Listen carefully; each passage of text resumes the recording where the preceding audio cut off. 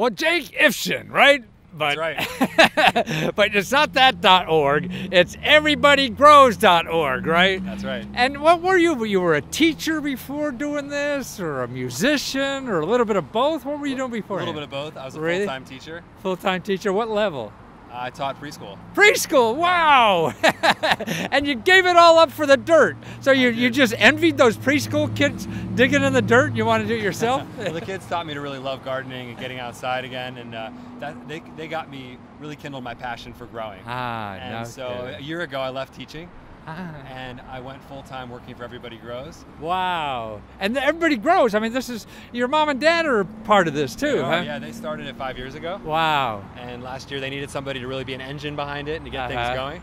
And I took over that role after being a long-time volunteer and sort of part of the genesis of it. Right. I kind of stepped up and I've been trying to organize things, and I'm the Everybody Grows you'll see on the social media and the Facebook. So it's really, I mean, you're there to help the community. This is a nonprofit organization, That's right. And you're teaching people about food, how to grow their own food. Screw Safeway, right? Yeah, you don't need that. You get better food from your backyard. That's right. And you're showing kids how to do it. You're a nursing home. Here we're in front of a firehouse. Now this is one of your, not customers, but people you're helping learn how to grow. I mean, you have all these what do you call them, the plots of raised bed gardens over here. Yeah, the DC Fire Department's a really important partner for us, and we have 4 fire station gardens right now. We're at Engine 26 today on Rhode Island Avenue in Northeast DC, and this station is our largest garden.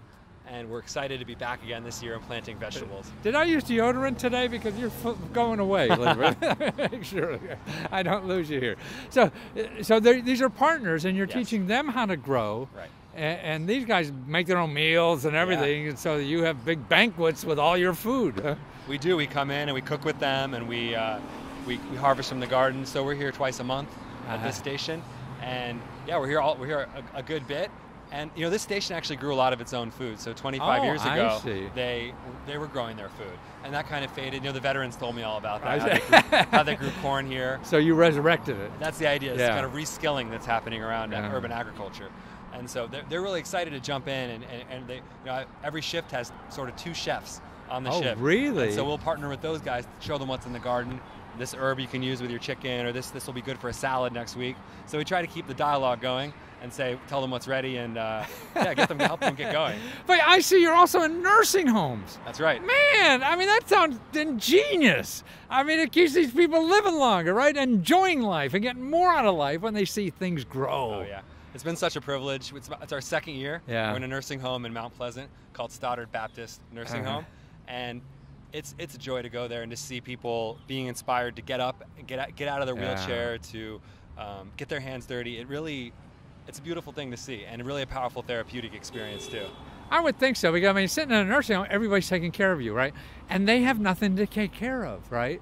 And nothing. So now you give them something to worry about. Are my cucumbers going to wake up in the morning? And also not only me. Hey, what's happening to my cucumbers? Should I go outside and check on them? Right. Can I get out, even just look on the balcony? Yeah. And that motivation is really important as you get older. No, I think it's perfect, because we want to put people with nothing to worry about, and that sounds like death right away. Why are they there? And so you give them something to worry about and something to watch grow.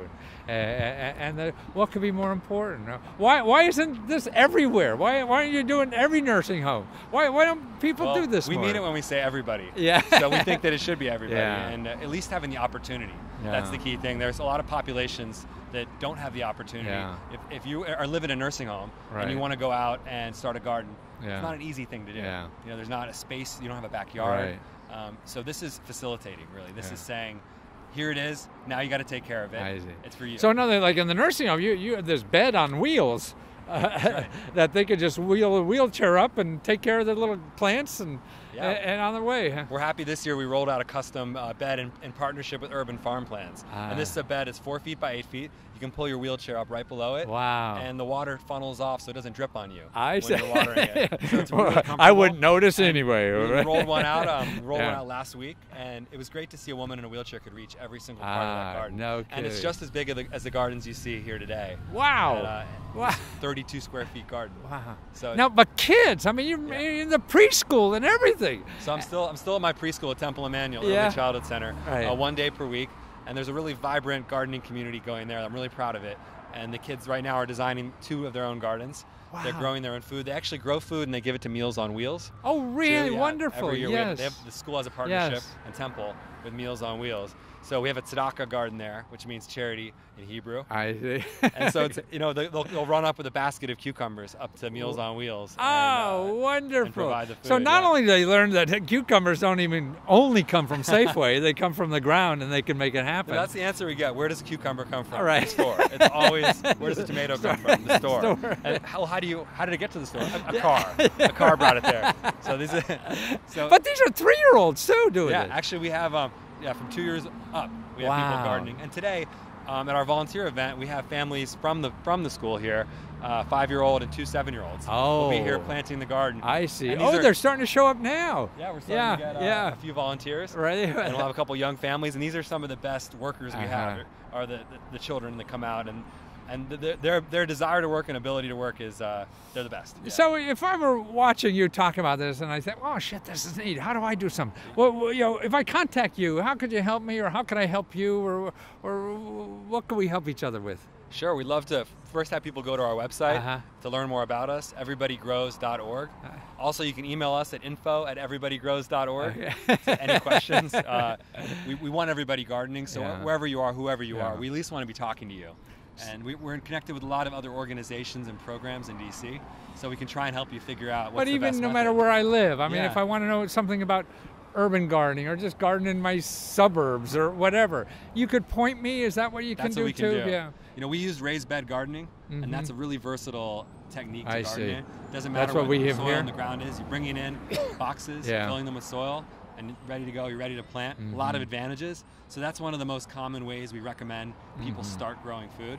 And then I think as you get into it like I have, then you start figuring out all kinds of vertical growing or in-ground growing techniques that... So if I was subversive in my family and said, hey, I want to get one of these in my backyard, I could email you guys or something, say, hey, how do I do this? And I live in southern New Jersey, and you could point me somewhere or something like that? Sure, we'd be happy to help people. Yeah, send us an email and we'll pass you on. Our website gives 3 techniques. I see. So container gardening is a great method. I think I've learned so much just from random Google searches on things I want to learn. So we also can talk about books, that would be great for you. There's so much out there. Today you'll see what we're doing is square foot gardening, and I'd really encourage new gardeners to get started square foot. With square foot. Oh, that's with the grids and the boxes. Exactly, we've provided a grid, and that allows people to know just how much space a plant needs. I see. So one of the hardest things for experts and beginners is how much is spacing the garden right. Either you have plants too bunched together, or there's too much room and you're wasting your valuable garden space. Sounds like my sock drawer. Yeah. And this method also allows a big group of, whether it's older adults or children, to come and all garden at the same time. I see. And kind of get it right so we get a good yield. And how could they help you? I mean, if somebody watches, if we come here, do you have a place to donate, or can we volunteer, or what? We love donations and volunteers. They're both on our website. So, and maybe you can share the info with the video too. And we can do it, I think. But we're definitely looking to continue to grow our project, to add better programming. Oh, you want this to grow too, huh? We want this to be bigger. We're really excited about this fire station here. We want to see more gardens here. We want to see rainwater collection happen. We're going to make this happen. Right. We want to grow, possibly looking at fruit trees in the back of the station. We have over an acre and a half of land. Fruit fresh off the vine. Right, wonderful. I mean, you can imagine being a firefighter. You just got back, and you can go nice pick some fruit, pick an apple or a peach in Yeah, your backyard. nice juicy peach. That's an important experience. We want to offer that to people. Yeah. Wonderful. Well, thank you. So everybodygrows.org. That's right. Right. Help them out, man. We're doing good stuff here. We all got to learn this stuff. It doesn't just come to stores. It comes from you. Thank you so much.